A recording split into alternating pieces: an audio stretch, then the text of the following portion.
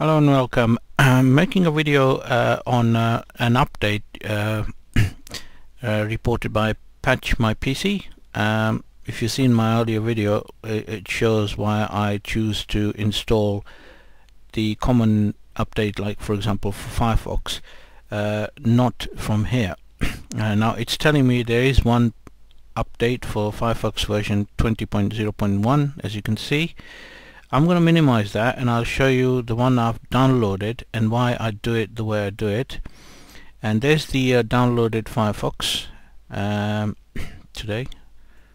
As you can see, there's a small file size, and I do a custom install because I don't want it to install toolbars or make it a default setting.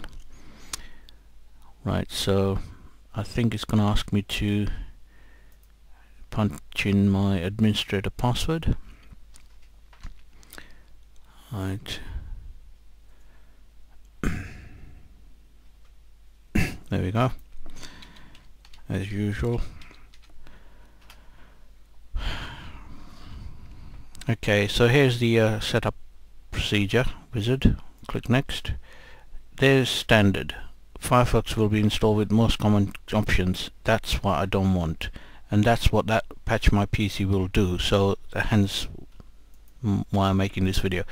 I choose custom, and then what I do is click next, then it defaults to that path, then it says that and that on my desktop shortcut on my startup. Yes, I want that. And this is the third bit: use Firefox as my default browser, and I don't want that, because if you do that, then every time you open a browser it'll go to Firefox, and I've got Komodo Dragon, Explorer, etc. So I choose that. Okay, let's update, and that's it.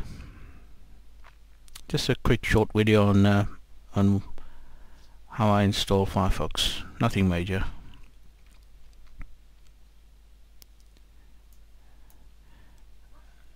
And that's my Vin Patrol kicks in to let me know there's a change in my system, and then it says, do you want to launch? Yeah, I'll do that.